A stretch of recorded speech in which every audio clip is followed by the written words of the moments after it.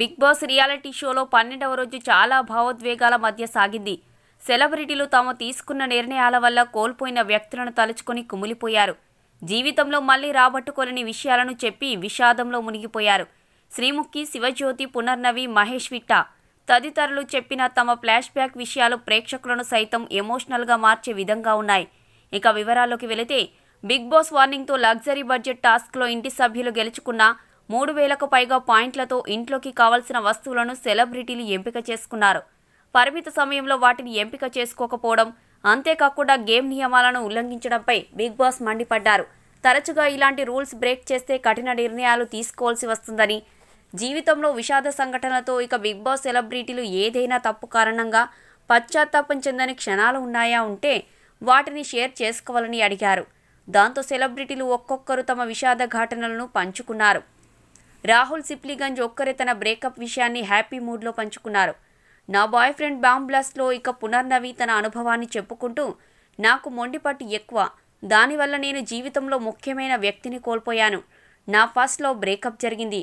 కొన్ని కారణాల వల్ల నేను నా బాయ్ ఫ్రెండ్కు దూరమయ్యాను.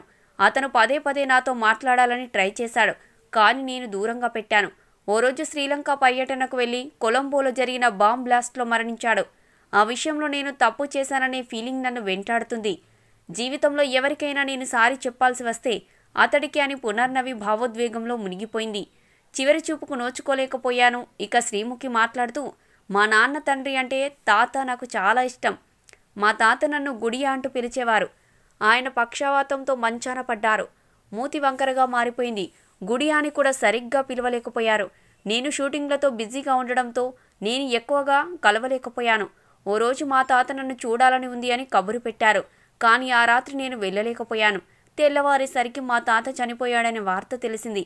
ఆయన చివరి కోరికను తీర్చలేదనే బాధ వెంటాడుతుంది. నేను కూడా చివరి చూపును చూసుకోలేకపోవడం తప్పేనని ఫీలింగ్ వెంటాడుతుందని పునర్నవి చెప్పింది. నా ప్రేమ కోసం చావు వరకు వెళ్ళాను. ఇక సావిత్రి అలియా శివజ్యోతి తన ప్రేమ కథను చెప్పుకొని బోరున విలపించింది. నా భర్తను ప్రేమించిన విషయం పెళ్లికి ముందు మా ఇంట్లో తెలిసింది.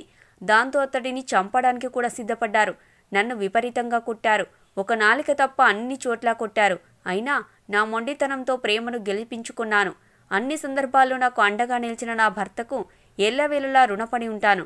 నీవే నా ప్రపంచం అంటూ సావిత్రి భావోద్వేగానికి లోనైంది. సో ఫ్రెండ్స్, మా వీడియో కనుక మీకు నచ్చితే దయచేసి మా వీడియోను మీ ఫ్రెండ్స్కి షేర్ చేయండి, లైక్ చేయండి, కామెంట్ చేయండి. అలాగే మా ఛానల్ని సబ్స్క్రైబ్ చేయడం మర్చిపోకండి. సబ్స్క్రైబ్ చేయగానే మీకు కనబడే బెల్ ఐకాన్ మీద క్లిక్ చేయడం కూడా మర్చిపోకండి. సో మరొక టాపిక్తో మా నెక్స్ట్ వీడియోలో మళ్ళీ కలుద్దాం. అంతవరకు సెలవు. Thank you. Please subscribe to public talk TV. Please subscribe public talk TV. Please subscribe public talk TV. Please subscribe to Public Talk TV. Please subscribe Public Talk TV. Please subscribe to Public Talk TV. Please subscribe to Public Talk TV.